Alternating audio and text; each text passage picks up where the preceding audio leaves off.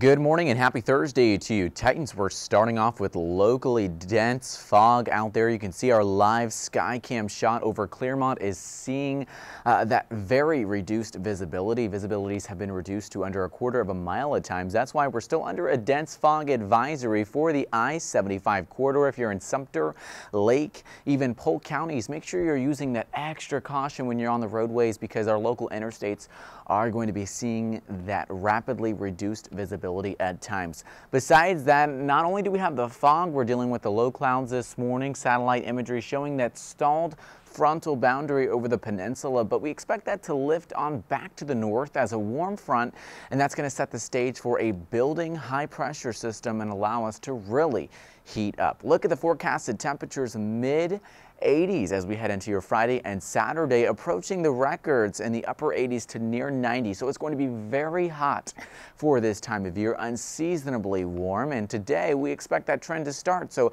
we look for afternoon high temperatures in the low 80s, partly sunny and very warm. We've had 4 days in December already where we've seen those 80-degree temperatures or higher.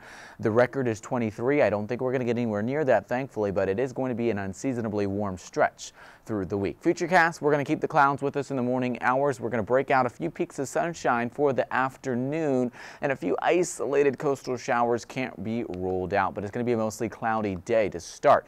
High temperatures in the upper 70s, 78 in DeBary, 74 in New Smyrna Beach. It's going to be low 70s for the coastline today.